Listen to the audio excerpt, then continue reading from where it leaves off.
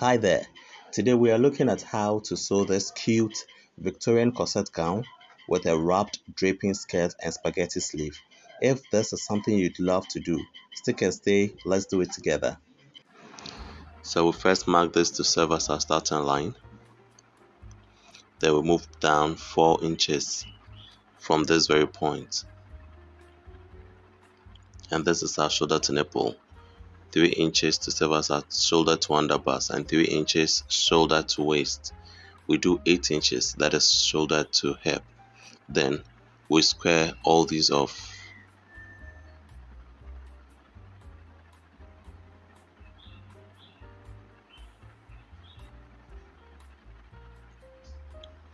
Next, we mark our nipple to nipple measurement divided by 2. We do same on the hip line. Then we join these 2 points. At the underbust, we move 1 inch away from these lines on both sides and same on the waistline. Then we join. We join to the apex of our bust point. Then we also connect to the hip line.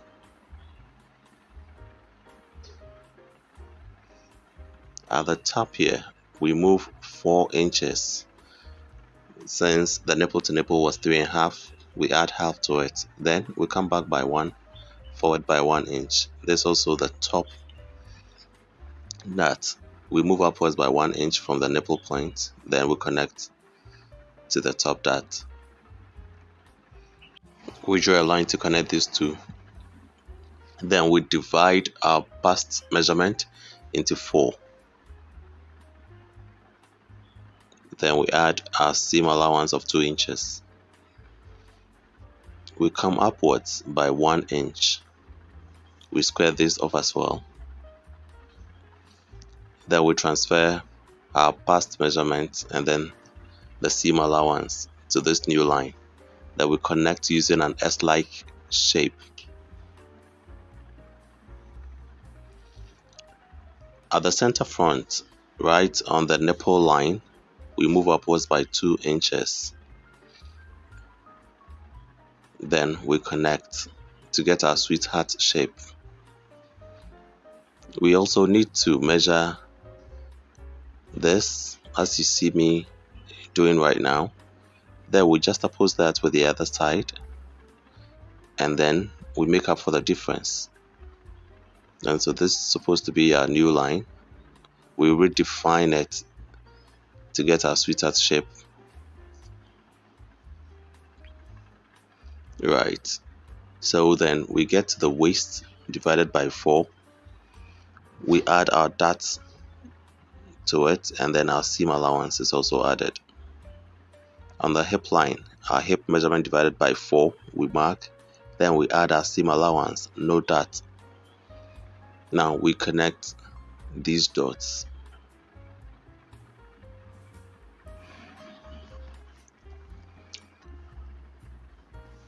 So on our side, we measure 2 inches from the waist downwards, then we take off our seam allowance. At the center front, we come down by 4 inches.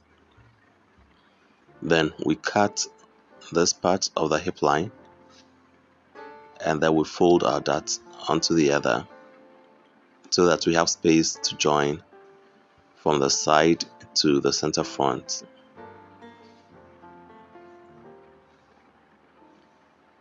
Now on both sides of our darts, we move 1/4 of an inch.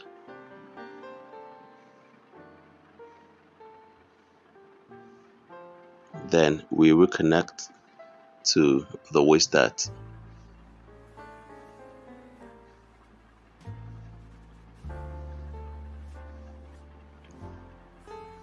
Now we are to extend this upper line to get to the center back. Then we extend the waistline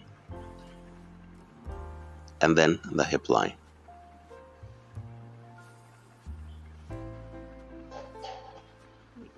Just want to cut this to make it easier for us to work with it. On the upper line, we divide our bust into 4 and then we add our 2-inch seam allowance to it. On the waistline, we divide our waist into 4. We add 1.5 inches as that. Then we add our 2 inches seam allowance. On the hip line, the hip divided by 4 plus our 2-inch seam allowance. Remember, there's no dot on the hip line. Then we connect the dots. Now, whatever we had as our nipple to nipple, we add quarter to it at the back and mark. So this is 3 3/4. The same thing we've done on the top. Then we draw a line to connect this all the way to the hip line. Since we added 1.5, we divide it 2 here, and then we join. This is to give us our back dart lines. Right. We fold this dart onto the other.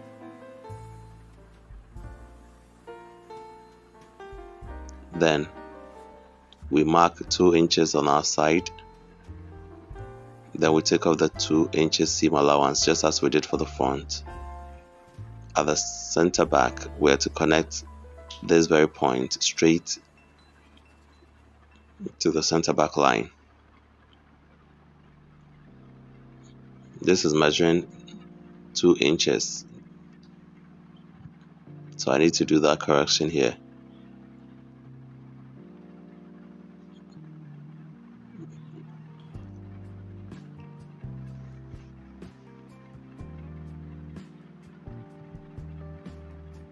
Now we're marking 1 inch from the center front, and then also 1 inch away from the first dart line, and then we reconnect. This will not be cut through. 1, 2, 3, 4, 5. We will not cut through 1 and 2. It would only serve as a boning channel. So we've used this to cut these other panels you see here into the same shape.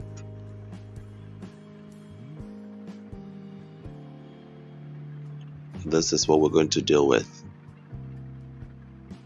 We've used this to cut our interfaces. This is where we added the allowance, as you can see. So we have 2 pieces of the 1 and 2. We have 4 pieces of 3, 4, and then 5.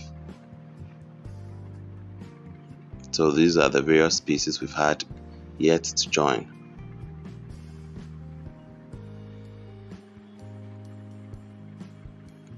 We're going to join number 3 to number 2. We're doing both the lining and then the fashion fabric as well.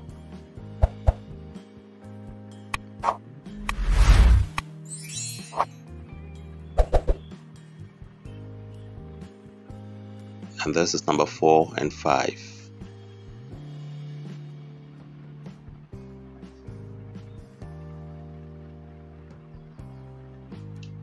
So we are yet to go and join all these pieces. I usually prefer to stitch the beginning,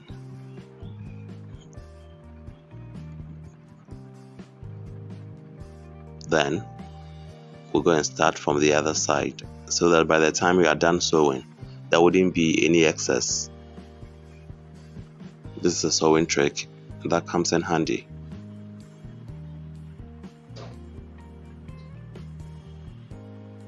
So we are joining the fashion fabrics now, after which we'll join the lining. This has been interfaced with a woven tricot, and it's called corset stiff in Ghana.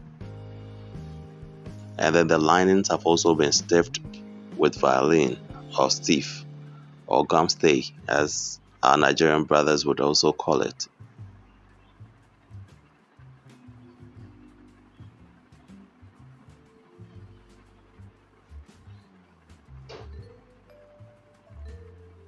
Right, so this is what we have. We also stitch in that of the back for both the lining and the fashion fabric itself. So you can see as draw number 1 and 2, that is the demarcations, have all been drawn. And then on the side too, we move 1 inch, we move 1 just as we had for the front on the pattern. When it goes to this, we mark 3 inches and then 1 inch on this side down here, so we have our channels. Remember, the boning is done on the lining.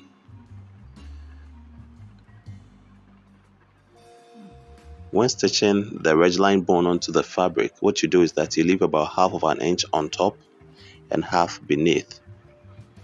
This is because we don't want it to interfere with our sewing when we are finishing the top or the down part of our dress.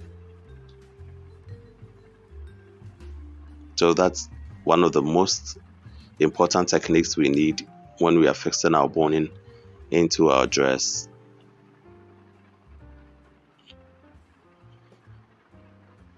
And so we are reducing our bone by half of an inch.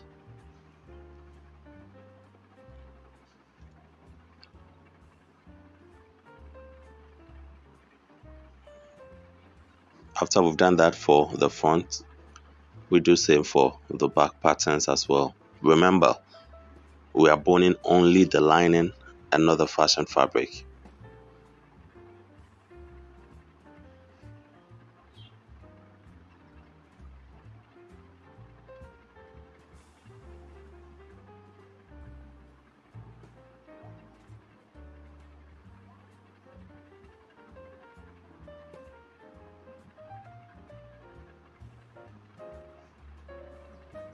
Don't forget to subscribe if you're new to this channel and if also not subscribed.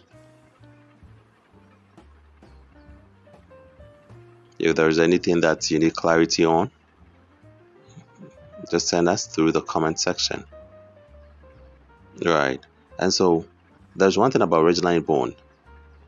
It usually comes in its own shape and sometimes it's coiled because of the rolls that they are manufactured and packaged into actually. And so when you're sewing, it doesn't really matter the direction that you placed it in.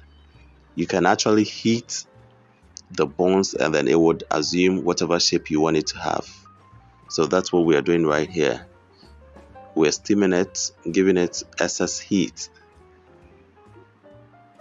and that makes it malleable. And we're able to, put it into whatever shape we want to have it.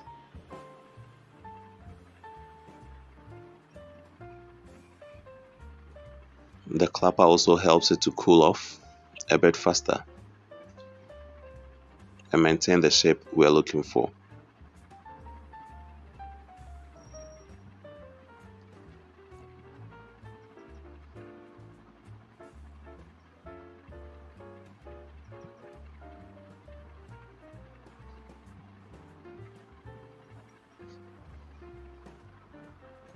This is one technique you don't want to miss.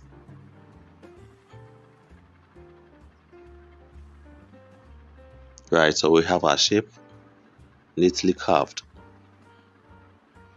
We're cutting strips of 1.5 inches width, and the length should be reasonable. That is, it should be longer than our bodice as we've stitched right now, because we are going to use this as a decorative boning channel on the fashion fabrics themselves. And so if anybody sees this, the person would think that we did the boning outside, that is on the fashion fabric, but no, these are just decorative. After the 1.5, we fold them in 2 like this, and then we give it a press. So when you fold it into 2, you have 3/4 here. After that, we insert our hem tape.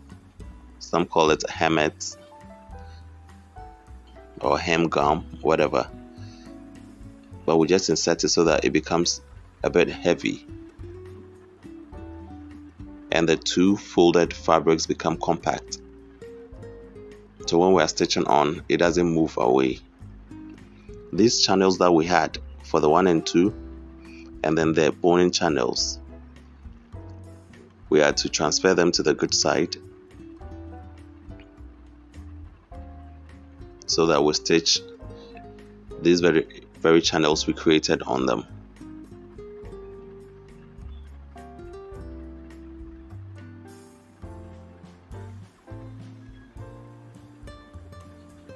We stitch the rough side, that is the rough edge, first on one side all the way to the top from the bottom.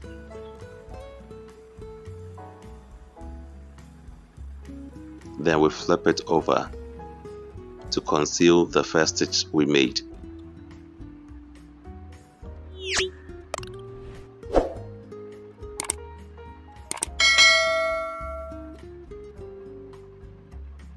Then we reinforce it with another top stitch on the other side so that we have two flat fill seams parallel to each other. We repeat same for the other channels.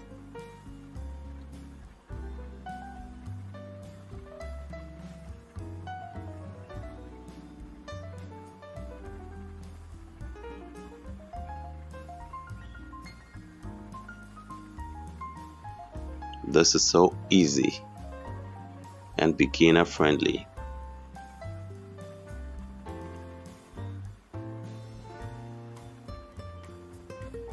Right.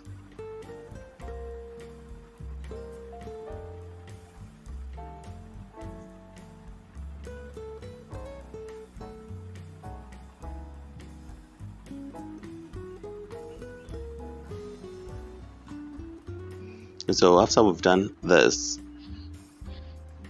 it's now time to do our draping. I have held just the front onto my dummy using elastics at the back,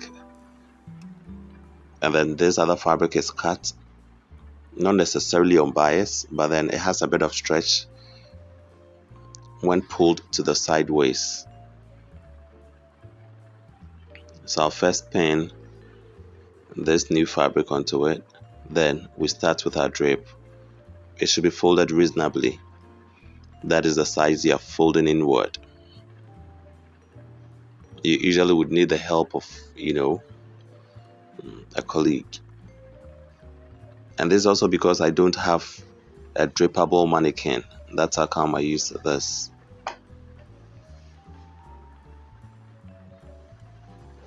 If I did, pinning would be quite easy, but because we can't pin on this dummy, I need to use this method.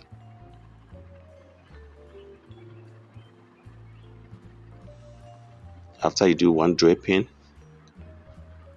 you iron.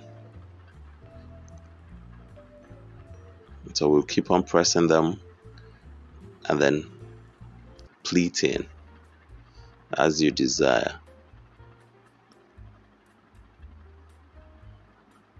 We give it a press again.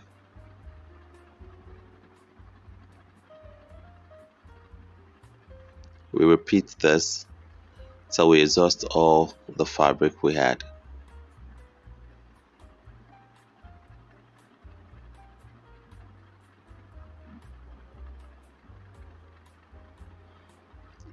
The last edge is folded inward.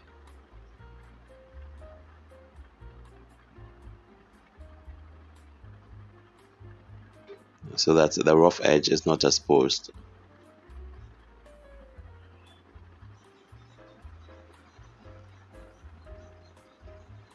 After this, we don't leave it.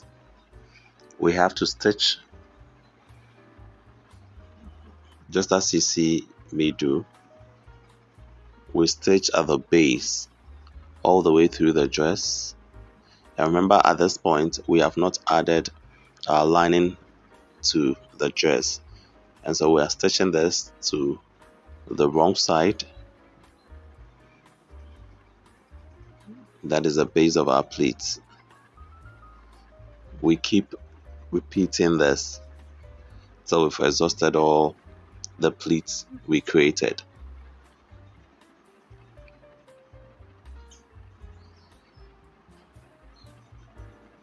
This is not difficult, but it's a bit time consuming, but worth the beauty you have at the end of the day.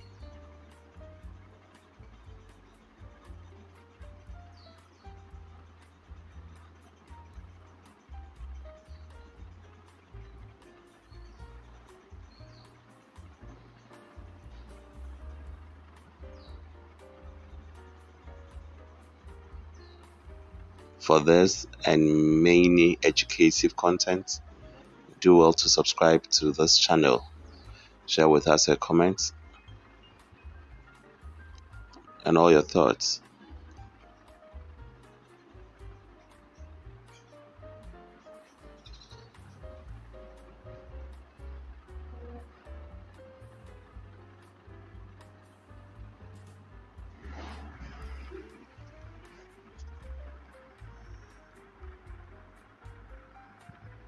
So this is how we tie the knot, and then we are done with this very line. We repeat same, and after they are done, we give it a good press. You see how neat it looks? It may look quite confusing, but then it's easy to do. After that, we take off the elastic straps that we had created at the back. And just as I said, this is because this dummy is not pinnable, and that's how come we are using this elastic, just to hold the front to the dummy for us to be able to work with easily. This is how it looks like. We'll go and then cut off the excesses so that we still maintain our shape. It's ideal to stitch the edge before you cut.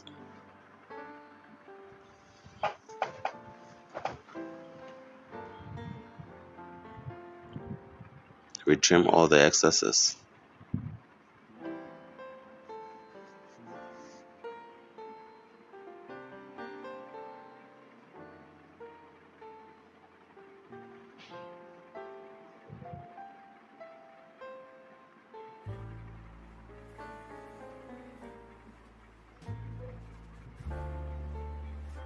Now we've created a strap. This is just about 1/2 inch. With the help of a loop turner, we are turning it good side out.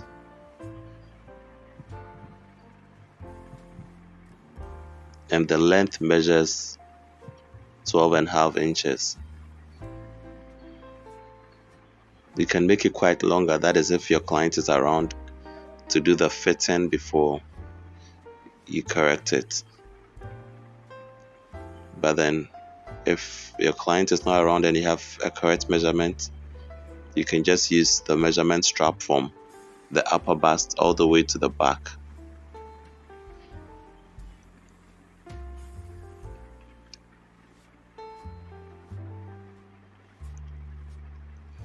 After this, we place the lining good size together.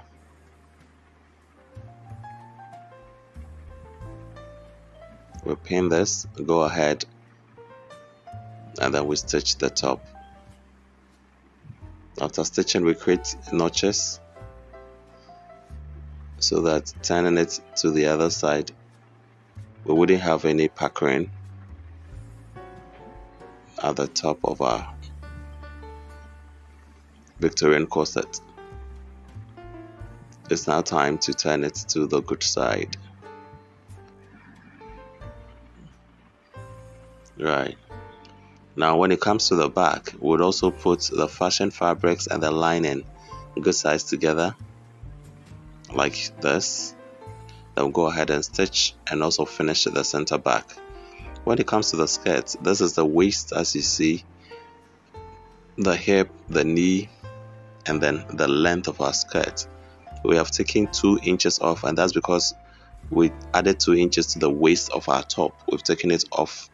This is our waist divided by 4, our hip divided by 4, plus our seam allowance 2 inches. On the knee line, this is our hip divided by 4, but then minus 2 inches. And since it's a straight skirt, we come all the way down. The only difference in this is that we have taken off 2 inches from the waistline, reducing our skirt length. And this is the shape for one side of our skirt. That's the right side of our skirt, and that comes to overlap to give us the slit in front. So this is it. These are quite easy to do. That's how come I didn't really bother, and it doesn't really have a specific measurement to use.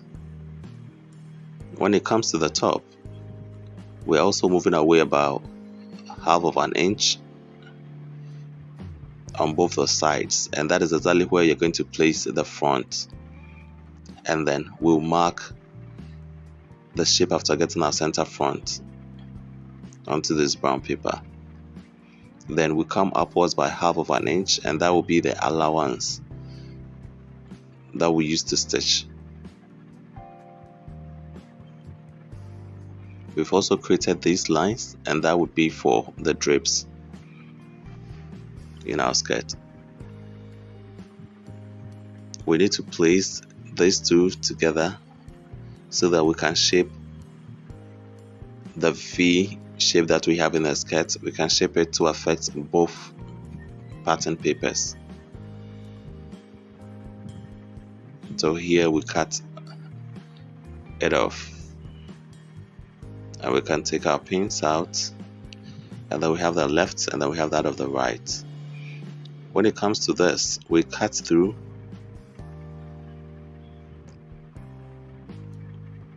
but we make sure that we don't cut it all the way through. We leave something small so that we can open the papers up without having to lose them, just like this. We take this to another fabric, and this is it. As you see, we're leaving just about 2 inches in between them. Then we'll go ahead and cut. With a cutting, we cut this side, and then we come up like this, following this very line, and then we do same. We follow this line upwards, we follow that line upwards, and then we cut along the paper. We do same for this.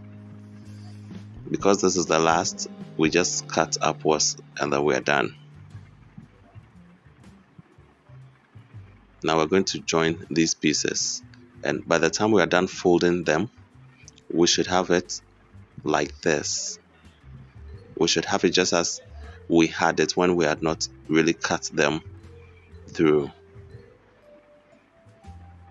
and that would help us maintain the shape exactly as we had it. So that's a motive, to be able to fold the drapes back onto themselves so that we still have our shape intact. So when we pick this very first one, that is the second one actually, we place it on the first, exactly the same. So our shape is still maintained and not lost. We pin this.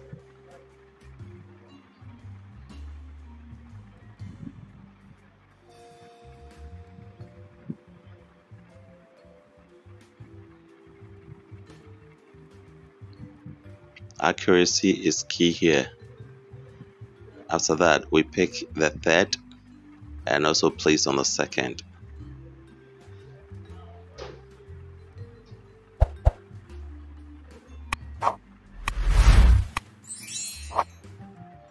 The aim is to get the shape as we had it before cutting through them.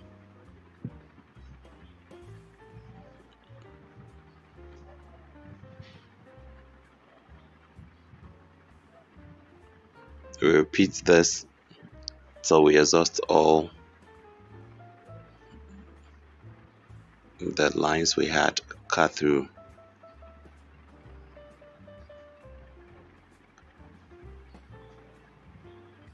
This is just about the last one.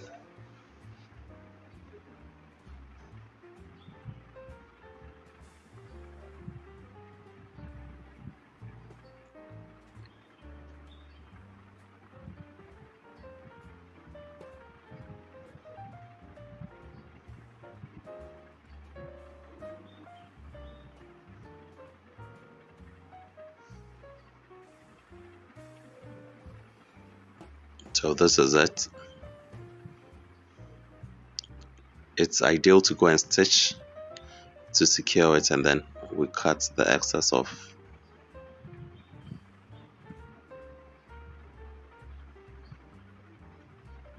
We'll go and finish this part. When it comes to the other side too, we fold our hem inward and give it a press.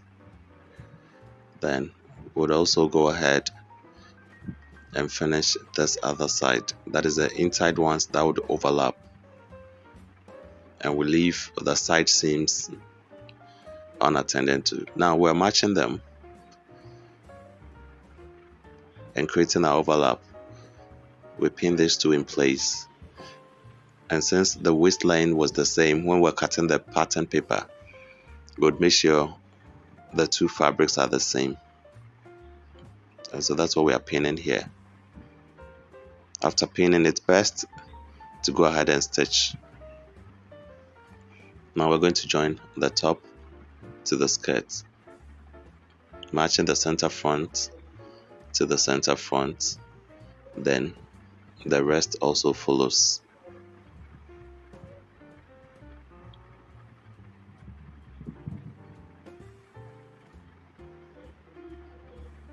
We go and stitch. I've already fixed the zipper in our back skirt, so we're just going to join the top. All that we leave is just about 1/4 of an inch, just as you see here. We're going to stitch all the way to the side and repeat same for the other side as well.